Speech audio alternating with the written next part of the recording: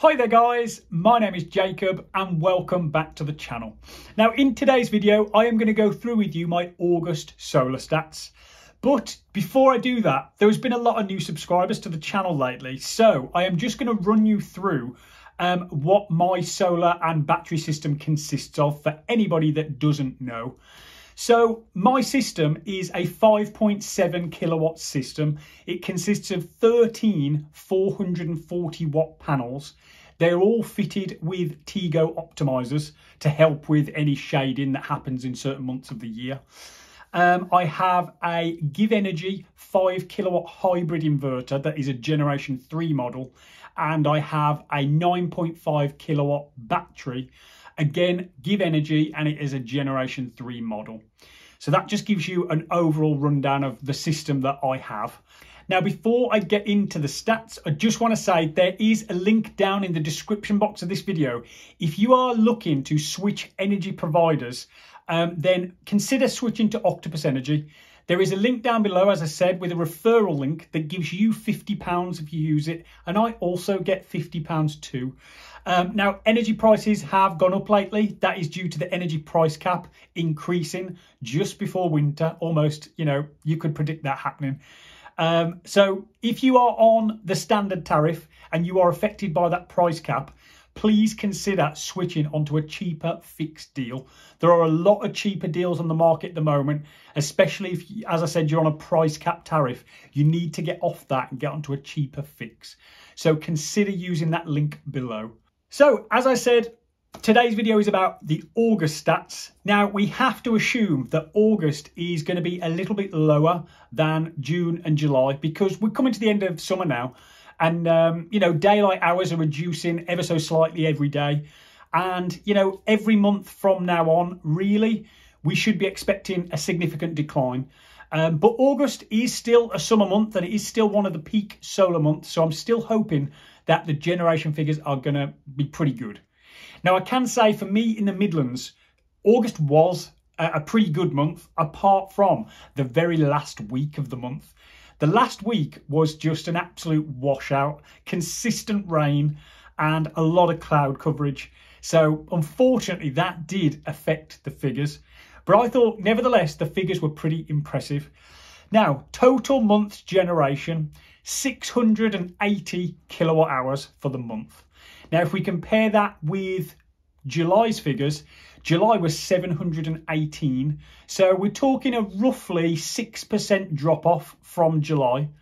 But I'll be honest, if we had had a better month, a better week at the end of August, where it wasn't, consistent rain and consistent cloud coverage, I think August would have actually beat July.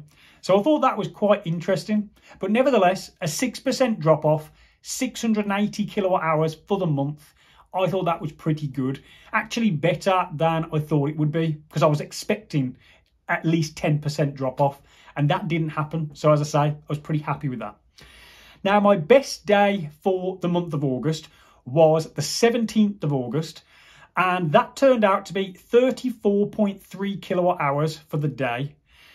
Compared with July's best day, July's was 37 kilowatt hours for the best day. So there was a slight drop in the figures for the best day, but still a pretty good day nevertheless, 34.3.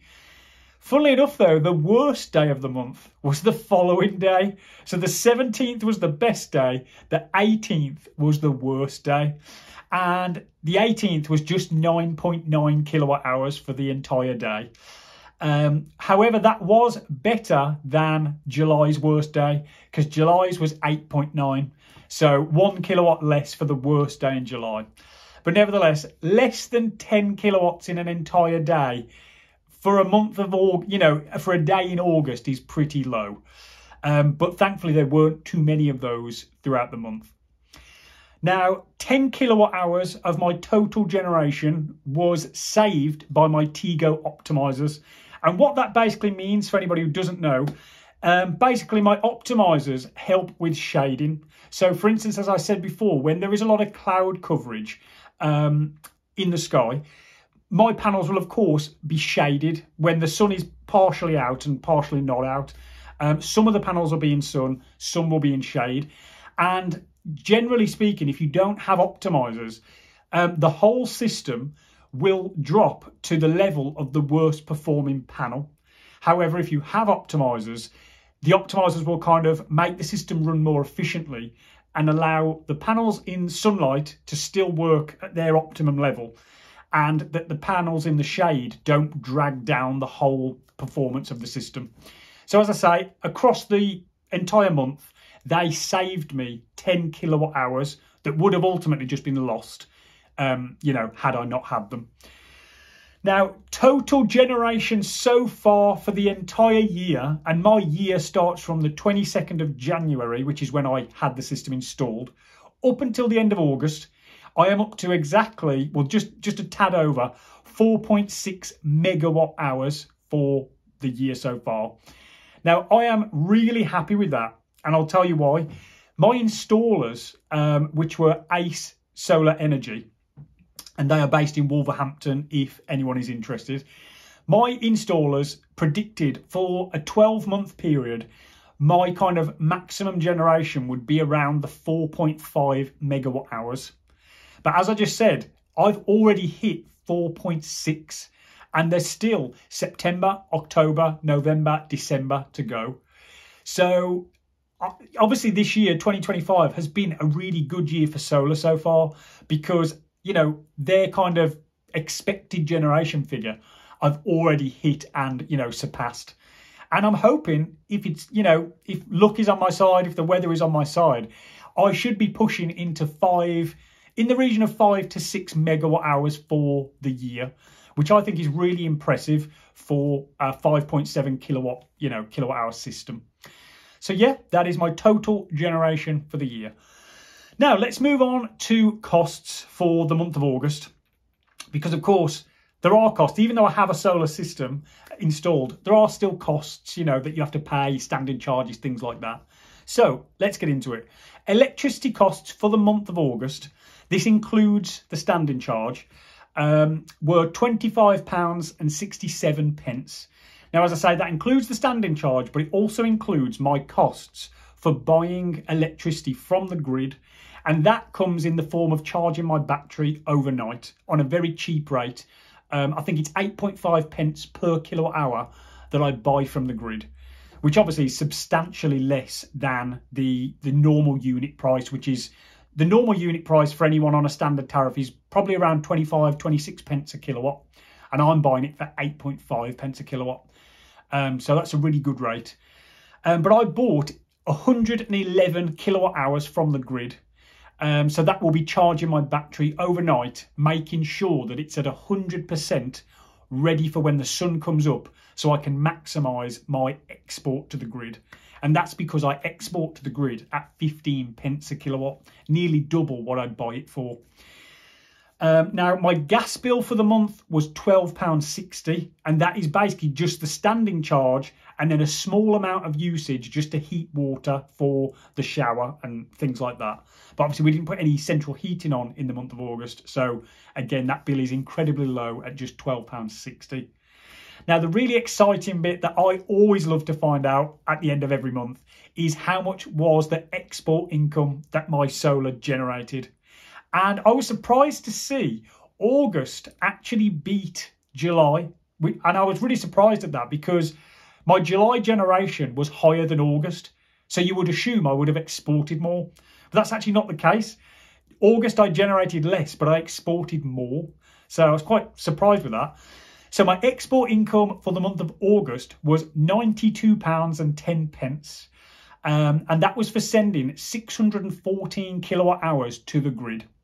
Now, in July, I got an export income of £89.34 for sending 595 kilowatt hours to the grid.